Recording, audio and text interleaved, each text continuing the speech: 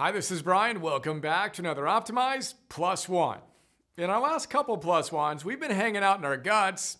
Good times. Surprisingly, that's where we discovered 80 to 90% of our serotonin and 70 to 80% of our immune systems. Crazy, eh?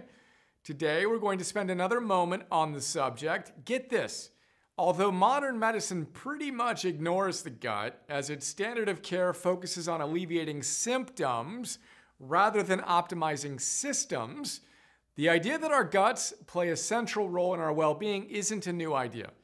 Let's jump into a time machine and rewind the clock about 2,400 years. Destination? Ancient Greece. It's time to meet the father of medicine, Hippocrates.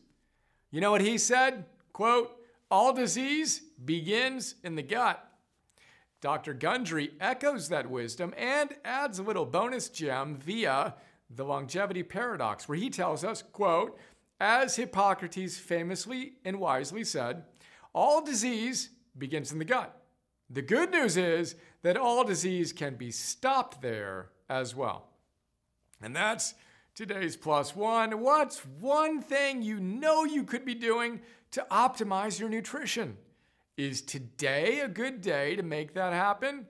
Fantastic. High fives, low fives, mid fives, right around the gut, etc. Let's do this.